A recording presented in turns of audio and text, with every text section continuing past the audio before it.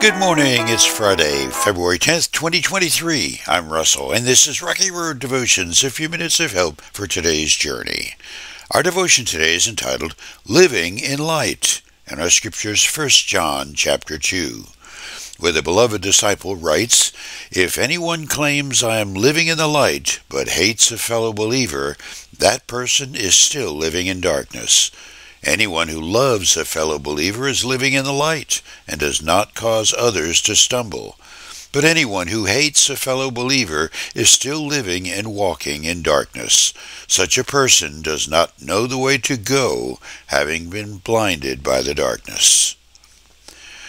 John the Apostle, the beloved apostle, wrote about loving others a lot. But John wasn't always so compassionate. At one point in time, he and his brother James were nicknamed the Sons of Thunder by Jesus. This was because the brothers were prone to anger and knee-jerk reactions.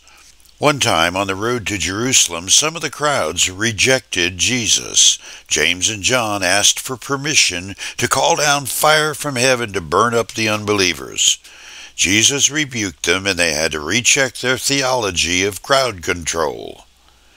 Question: how does a man go from wanting to incinerate a whole crowd for simply disagreeing with your position to one who says that kind of hate means you don't know the first thing about God? Pretty simple, actually. John was not so set in his dark ways that he couldn't entertain the possibility that he was wrong. That's called being teachable.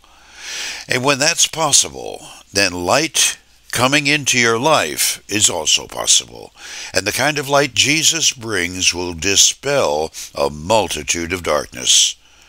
Paul said in Romans chapter 12 to be transformed by the renewing of your mind.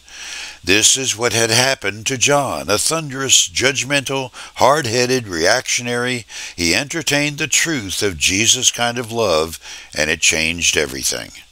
John went from that kind of mindset where you're absolutely certain you could straighten out anybody because you've got a corner on the truth market and everyone should do things your way.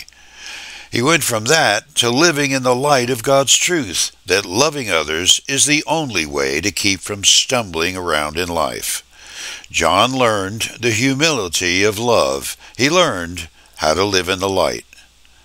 For you today, how's the light in your world today?